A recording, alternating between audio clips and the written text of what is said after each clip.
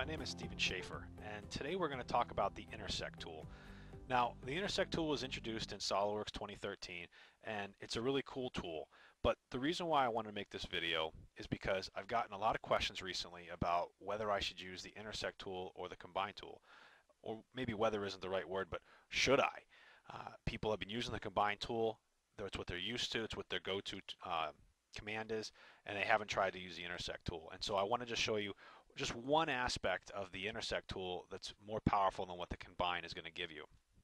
So here I have a multi-body part, two solid bodies and one surface body. If I go to do a combine, we'll just do a subtract. I'll pick this as the main body, and the bodies to subtract from, I'll pick this. Now that's fine. That's going to give me exactly what I want. I'll have that nice through hole, but I want to incorporate this surface body, and well, I can't. There's no getting that surface body to show up.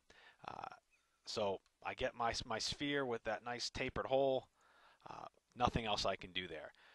So if we were to use an intersect instead of a combine, we'll have a little more power here. I'll go ahead and select the bodies, and you'll notice that it allows me to select that surface body. And now it's giving me an intersect options. All the different ways that I could intersect these three bodies together is presented here. So perhaps I want to eliminate that body and eliminate that body.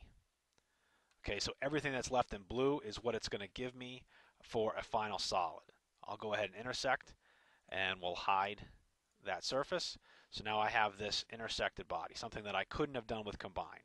At least not the way that I had drawn it. I would have had to make the surface here into a solid, and then I could have gotten it that way. So not necessarily the only way to do it.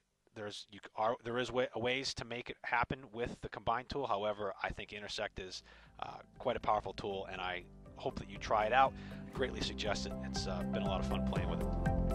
Until next time, thanks for attending.